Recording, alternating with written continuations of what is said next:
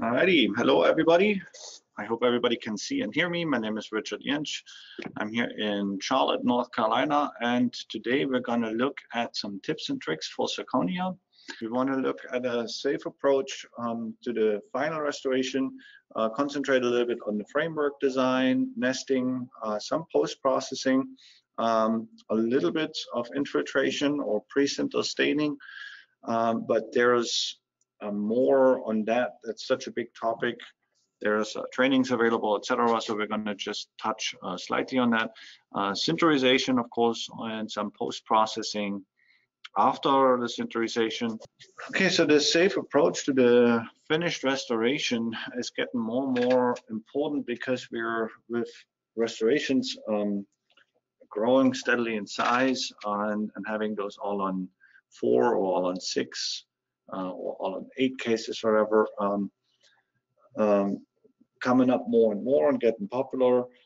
The amount of work what we put in, labor-wise, the material what we're getting into this is getting to a point where if something fails down the road in our processing chain, then we're losing a lot of time and money in labor and of course in materials. So hopefully a couple of those things here are going to help you come into a more safe approach to the final restoration. Big portion of this safe approach is of course our processing chain and our precision chain, where we want to start with a precise model from the beginning. If you have a bad foundation, then of course it's only going to lead to a bad end result. And the model is very important in this step, of course, as you know. Then with our scanners, if you've seen the MAP 600, we can now scan with even an HD mode. So all those tolerances are getting smaller and smaller, and we are then able to replicate them in our production in our CAM. And once all those different variables work together, hopefully, then we are being able to come to a good end result. Now, of course, you could, since we are having a modular system, replace here and there certain things, and that's probably the case in your laboratory. But with a full system from Amann Girrbach, we could provide you the complete workflows from A to Z, including the programs for it and including the training for it. And last but not least, you see it here on the right hand side, the material is an important aspect of this, and looking at the cost for the pucks and where Amann Girrbach is in the price range, I think we have a very good material portfolio with a lot of good options for the different indications what we have out there, from a single crown, anterior, very aesthetic in the cubicle, up to the more strong but still yet aesthetic HT plus material, what you see here in the pre-shade on the right hand side of the slide, where we get the strength in order to make a full arch case out of that.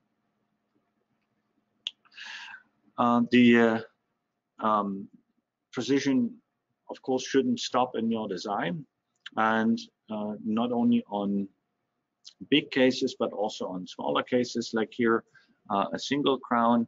We always recommend the use of the virtual articulator and going through the different movements in order to come to a good occlusion, so that you can minimize your post-processing in the sintered state to just the minimum what is needed. Of course, there's always going to be a little bit touch up here and there, but this will help you to save some labor on it.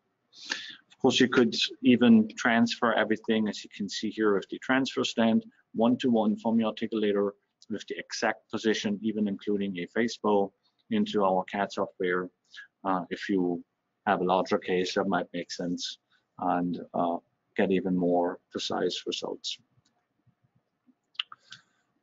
So what should I look into here? The material selection is, of course, I already touched a little bit on that. Is very important, and even on our portfolio, we have a low translucent, a high translucent, and a super high translucent material.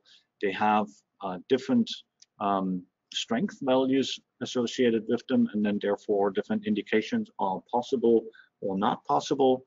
So, for example, our Solid FX material, even in the white, it's approved for 3-unit bridges that includes the posterior, but you're limited to 3-unit bridges. Of course, there are labs out there. I've seen cases where it was 4 units or maybe even 5 units with the Zolid FX, but you always should be aware what the indication, contraindication of the materials, what you're using are. And the going away from the strength, of course, the translucency is another thing to look into, or the opacity, however you want to describe that. So on our low translucent material, there's still a need for that material in some cases. So let's say we have a very discolor stump where we want to still come to an aesthetic result. Maybe the FX might not be the correct choice. Maybe there's an implant involved where we want to prevent that the metal is shining through.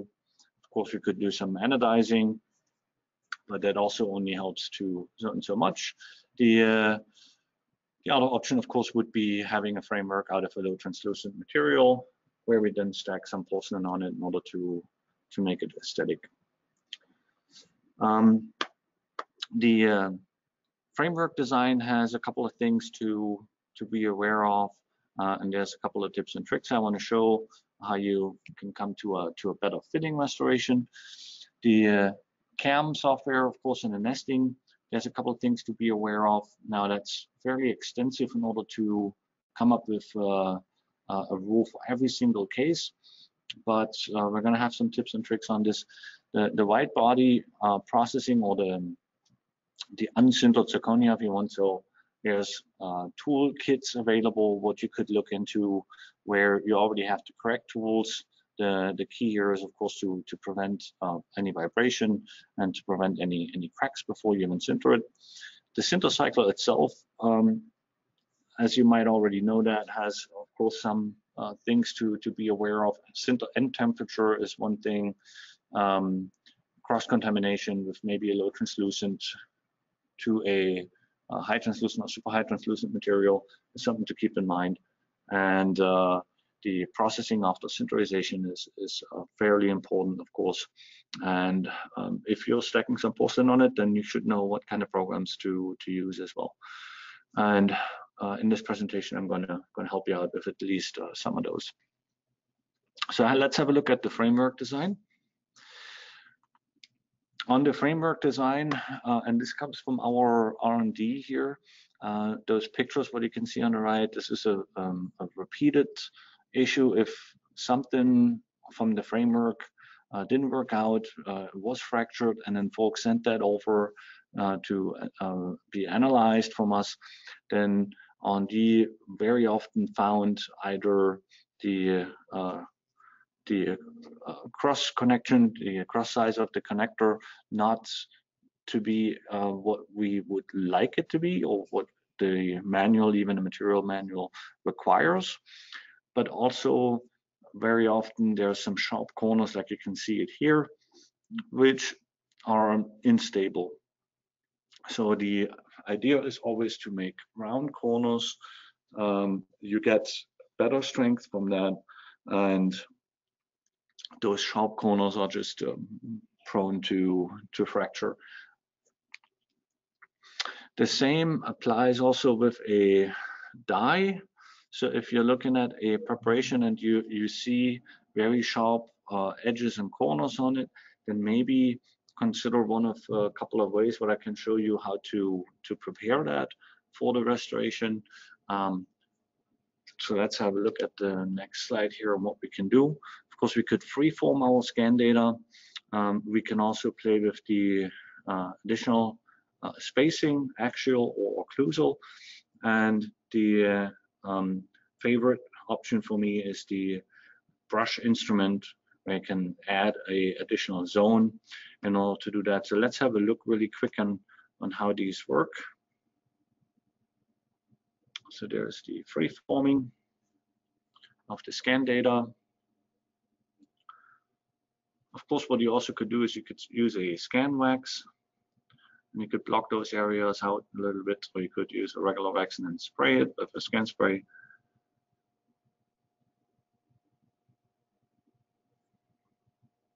And then you have rounder corners.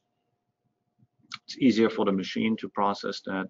The sharp corners are being automatically blocked out from the software, but you can control it a little better if you prepare that by hand. And sometimes you maybe want to block out some extra on it. So let's have a look at the next option here, the additional axial distance. You see right here, it actually software automatically blocked something out. That is based, of course, on the tool compensation values, which in our software are always there in the background. But there are different values for the different materials, so just be aware that there's a tool compensation in place, and that maybe there might be issues associated with making a design in Zirconia and then trying to mill it in a glass ceramic, for example. And the brush instrument is probably the best and quickest option, where we can, in the step of the cement gap, can select add additional zone, and then we can make a block out right there. Okay, the other thing, of course, for a secure milling are the margin parameters. We have some safe values defined in our default. The rule of thumb here is to prevent a 90-degree corner, since those are known to cause chipping, and the milling at least. And this angle here is going to help to prevent the chipping. For us, it's always a 0.2, or the first value here is always a 0.2, and then we are not utilizing the number 4 value. So it's maybe tough to see, but you can see maybe it's on 0 here. We have the angulation here set to 60 degree. You can play with that a little bit, but then the closer you're coming to 90 degree, the more likely it is to chip. And that all then works together, of course, with your tool abrasion, with the type of tools you're using, etc. And for us, of course, it's fairly simple and easy. Our help desk can help out if you would have some chipping on it and you're using our materials and burrs, and then there's no question, we know how they behave, and we can give you some good recommendations on the help desk there as well.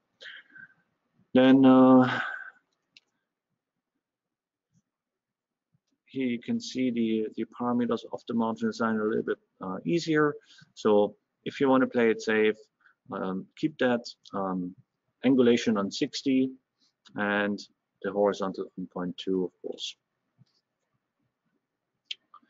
You can also add a color in order to stabilize things a little bit more, to give it some extra meat on the bone if you want. So not even not only in metal, but also in ceramic. That might be still a good thing to do. If it's not in the aesthetic zone, then why not?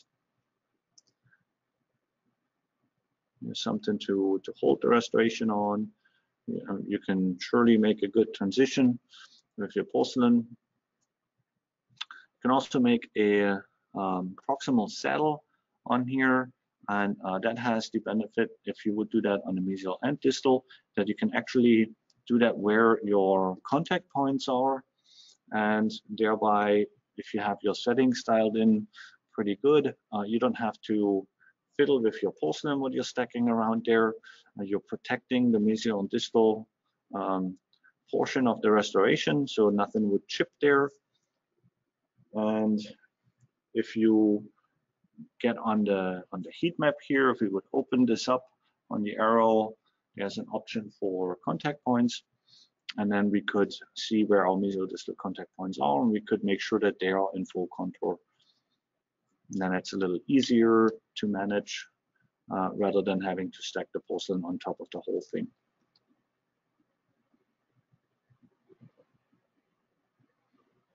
Okay, and then you could also make a stress breaker.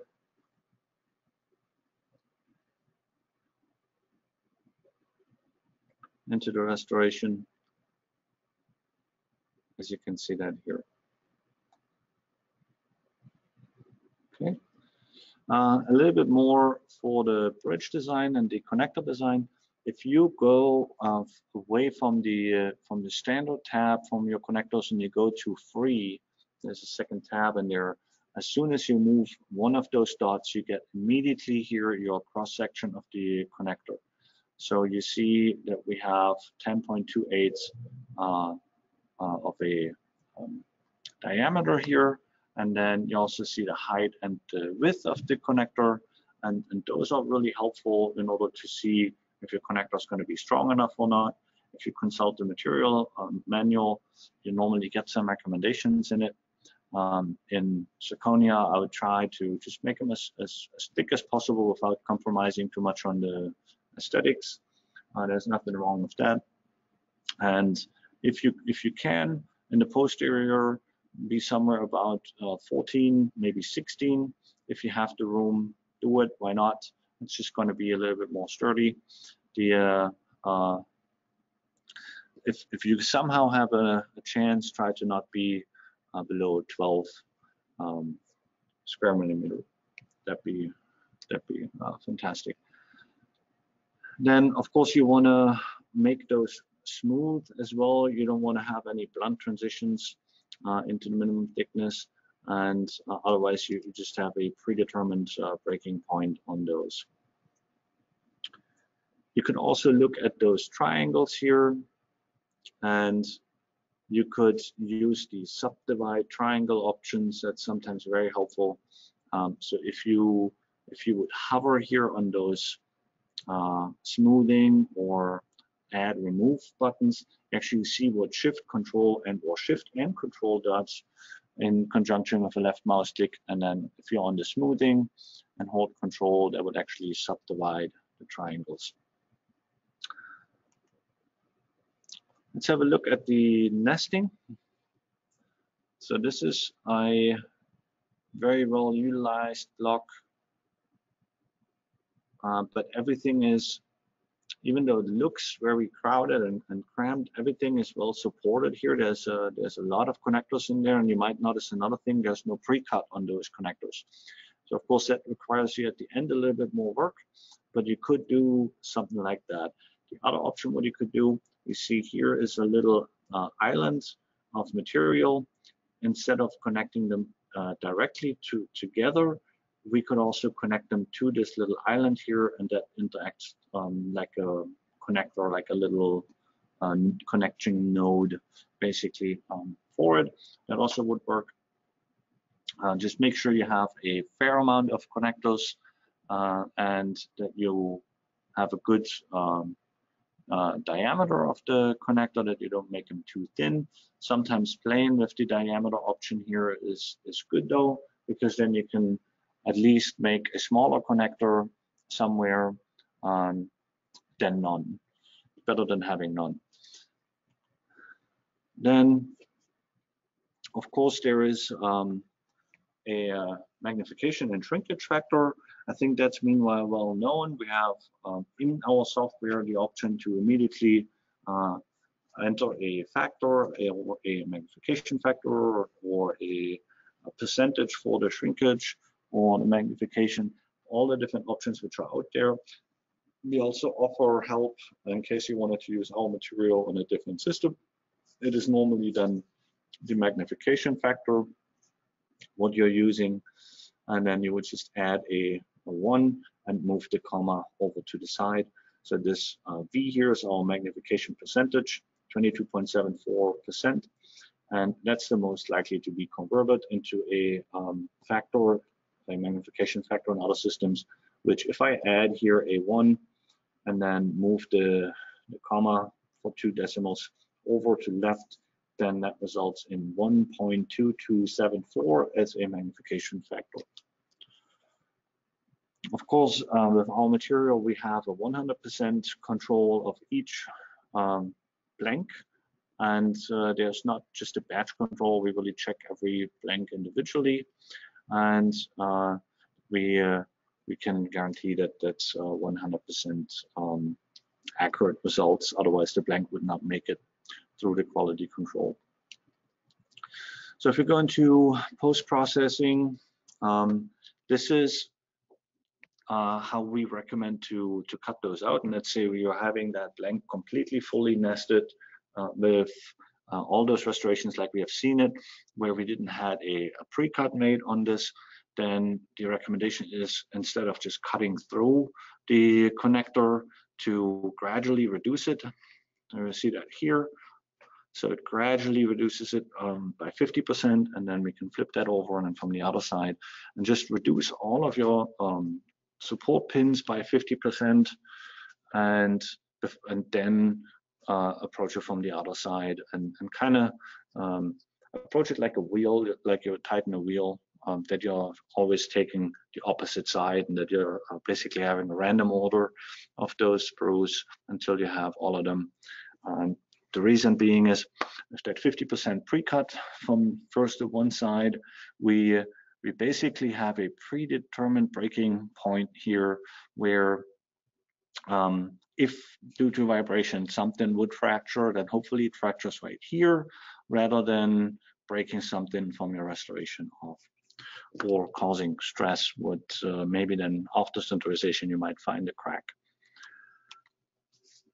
Then the finishing before sinterization, I think that's something where everybody can put their own fingerprints, their own signature onto the restoration and the quality from the laboratory.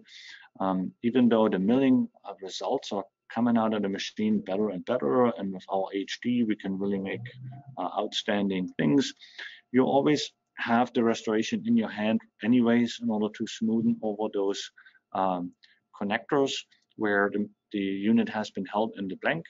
So whilst you're doing that, it's so quick and so easy to just give it a little bit more anatomy and bring the restoration to life, bring some structure on it and some texture.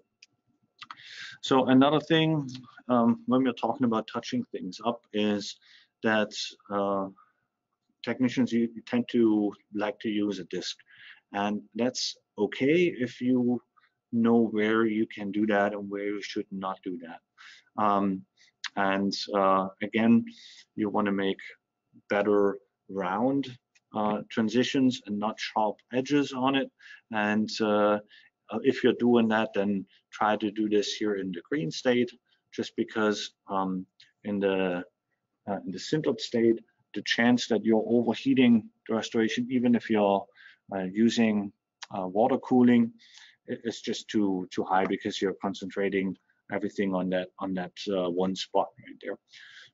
So the separation on the incisor or the vestibular or buccal, however, that's all okay and is allowed, but you should try to avoid any separation on the basal, just because of the way the forces, occlusal pressure is going to be applied when the patient later is chewing food.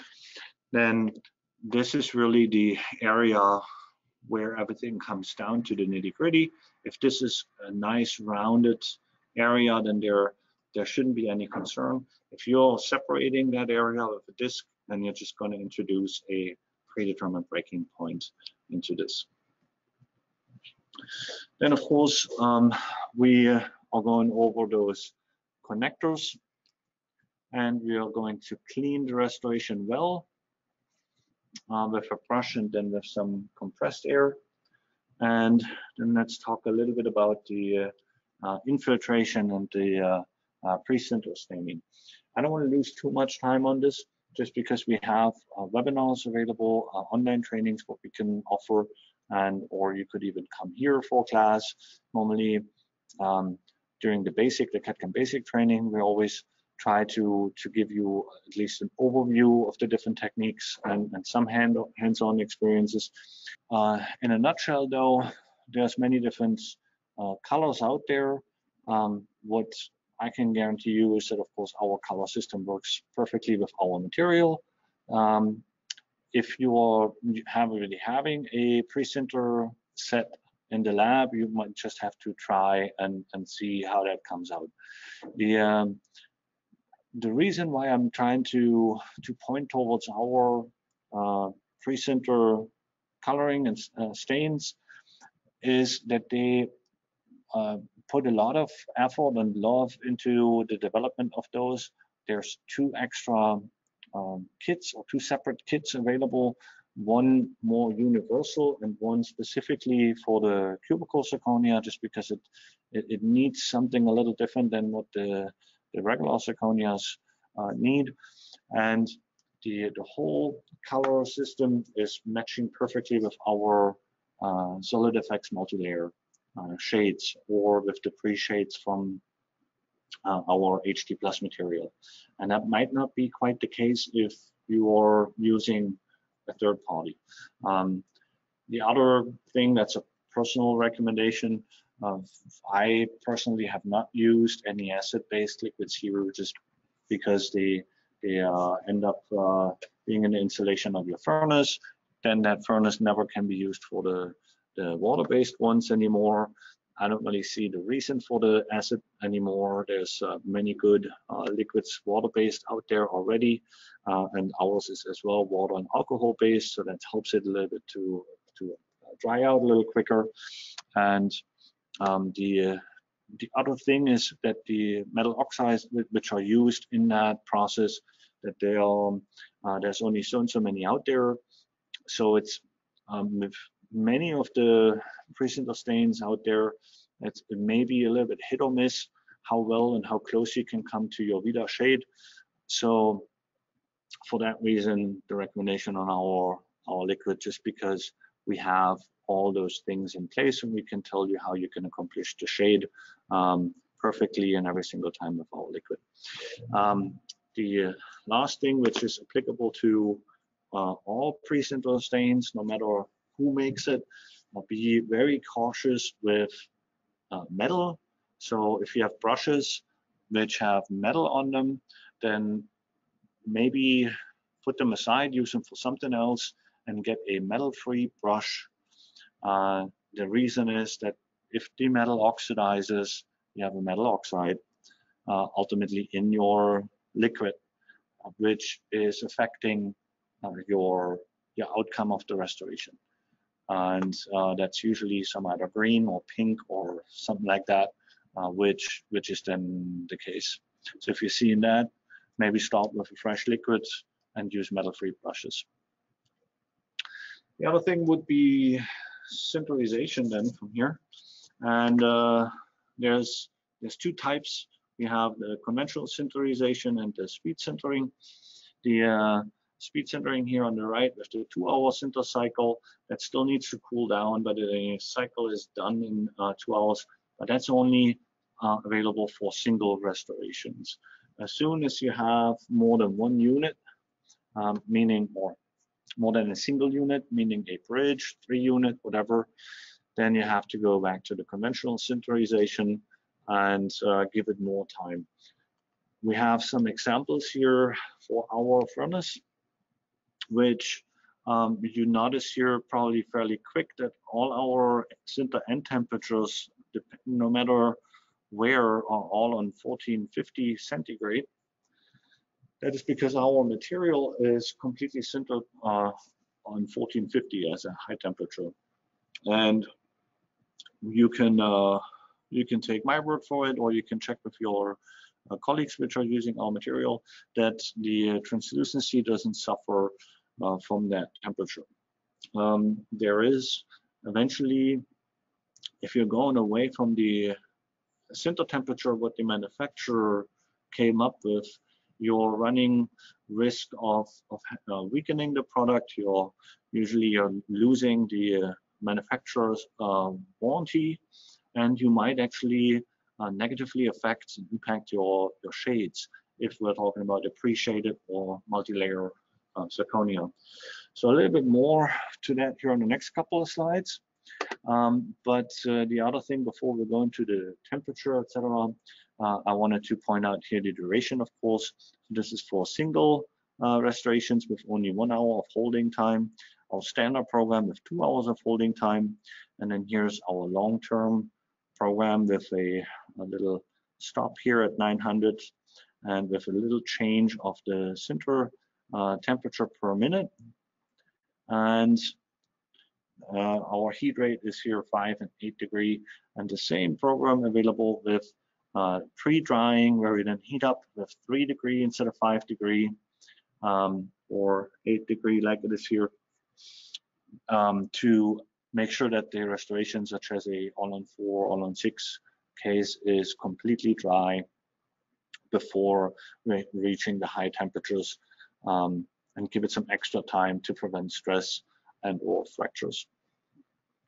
In the speed cycle, you see that here with an hour holding time, but a 60 degree per minute heat rate.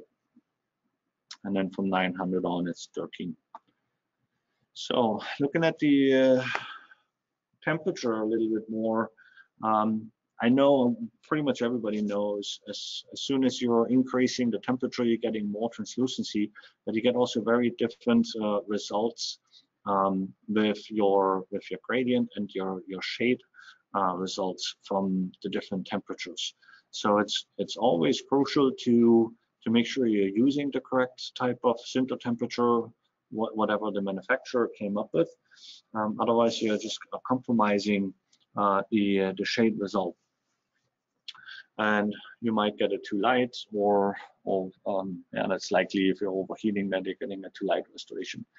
Another thing is to separate out your low translucent restorations, because the chances are fairly high that they have a higher aluminum oxide content in them, which during the sinterization will transfer into your sinter beads, and then even on the next couple of cycles transfer back from the contaminated quote-unquote sinter beads into your high translucent, super high translucent zirconias. That's of course the case for us, but I'm saying that here because I know you're most likely using a mix of materials out there, and then maybe see which ones are the lower translucent ones and maybe sinter those together in a separate tray. They can go into the same furnace in the same program as long as your sinter end temperature matches with that, and as long as that you're picking the longest program for the biggest type restoration what you have in there. Meaning, let's say you put a all-in-4 case with the longest program from us in there, including the pre-drying. Of course, you can still put small bridges and single units in there, but maybe separate the low translucent out in a separate tray while you stack. And then not only the shade, but also the grain size, and therewith your durability is going to be impacted if you're changing the sinter temperature. And you can see that here that we are on the contrast ratio here on the sinter temperature. There's not much gain. So this is basically if this graph goes down, right, then we have less contrast or more translucency if you want. So there's not much happening on those temperatures where you would sinter something, and it's really all happening here, and therefore we think we picked a sweet spot. And if you just increase that by 50 degree to 1500 or maybe to 1530, you're actually not gaining all that much in translucency. But what will happen is you're impacting your shades with it, like I already mentioned, and of course you're impacting your durability with it. Because if you're comparing here the grain size, this is not fully sintered through here, of course, but this is the most uniform, I would say. This one here is also quite good, but it's doesn't give us quite the results what we want yet with the aesthetics. But as soon as we're looking here at 1550 or even 1600, they're getting fairly uneven and so large that it's just impacting the strength quite a bit. And you see here on the flex flow strength, on the sinter temperature, how that quickly drops and how that impacts it. Okay, let's go to the post-processing after sintering. If you would ever see something like this, that it lights up your zirconia like this, then there's definitely microfractures occurring here, and you might even see an immediate fracture. Here we have one on the picture. Water cooling, very low pressure on it, and the correct grain size. So let me go back here. The recommendation is a 40 micron diamond grain, and water cooling, of course. And that might not immediately show up. You might then see the crack once you put your staining glaze on it. Only applied slight pressure, like I said. Make sure that your diamonds are not completely worn out, so switch them frequently. And then going away from that, I also wanted to, once we're talking about putting some porcelain on it, I wanted to bring this one here up for the thermal expansion coefficient.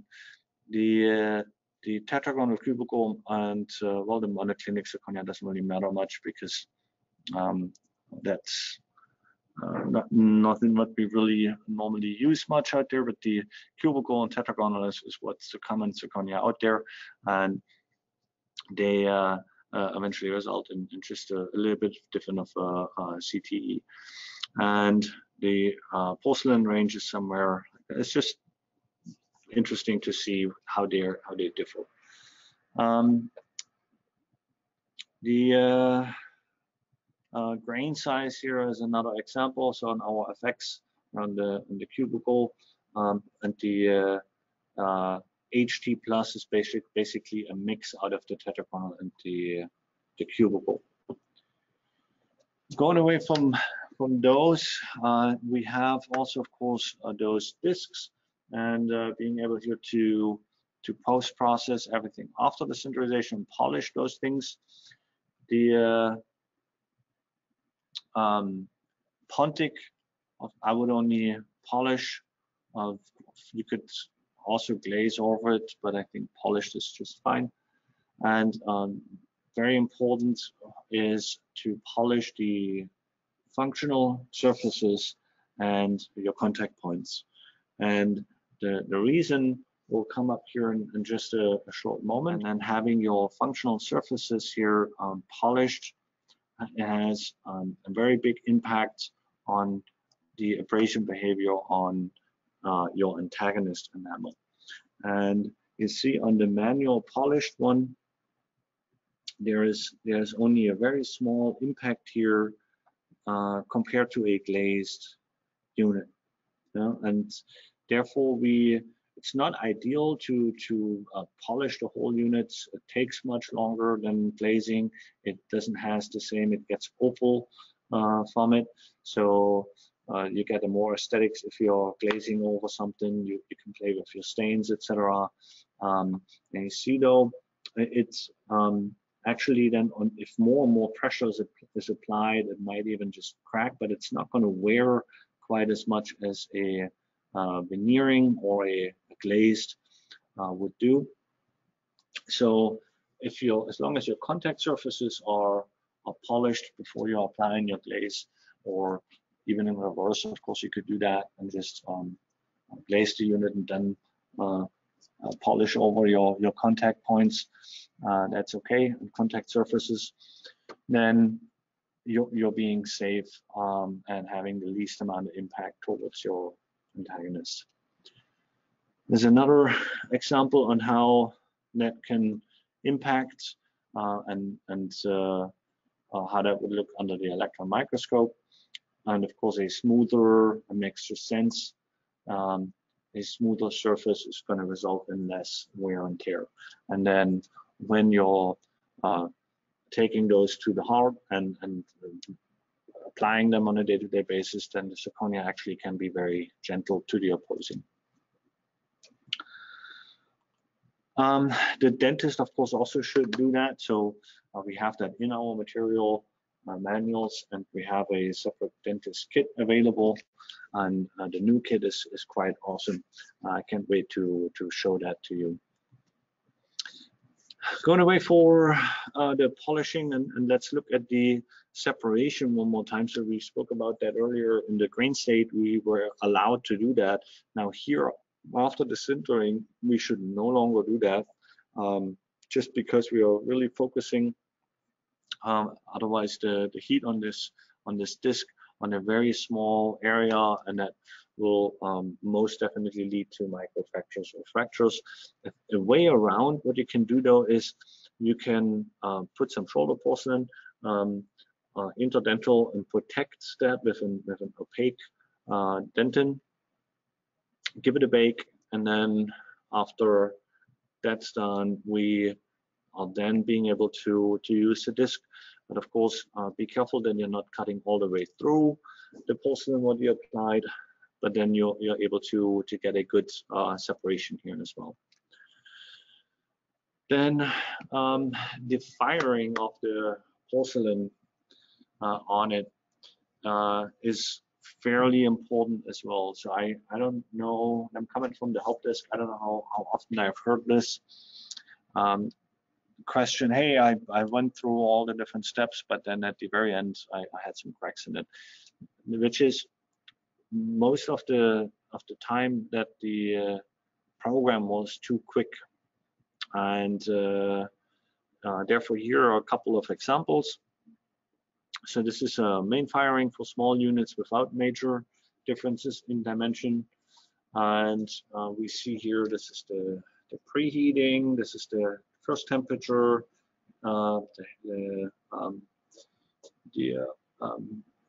centigrade per minute heat rate, and the 905 is the same temperature with a vacuum here. Then there's always 2 minutes of pre-drying on there. Now, compared from the 40 where we were coming from, with a slightly lower heat rate when there's small bridges involved. Then you see also the temperature here from 475 went up to 500, and also here to 500. Okay, going to medium-sized bridges, you see the temperature, the heat rate dropped again from 35 to 30. Okay, then next one, for every additional pontic, choose 2 degrees higher. So you see that from 905 to 907. Otherwise, the program is the same. And then for massive bridges, you see we're here on 25 centigrade per minute. So that would be like a bridge like this. Yeah. And you see here the temperature is also increased to 910. Okay. Then you're able to, if you're following those guidelines, to make cases like those, which are well-known key opinion leaders made here, which look fantastic and amazing. And then you can get good results with your system and your zirconia. And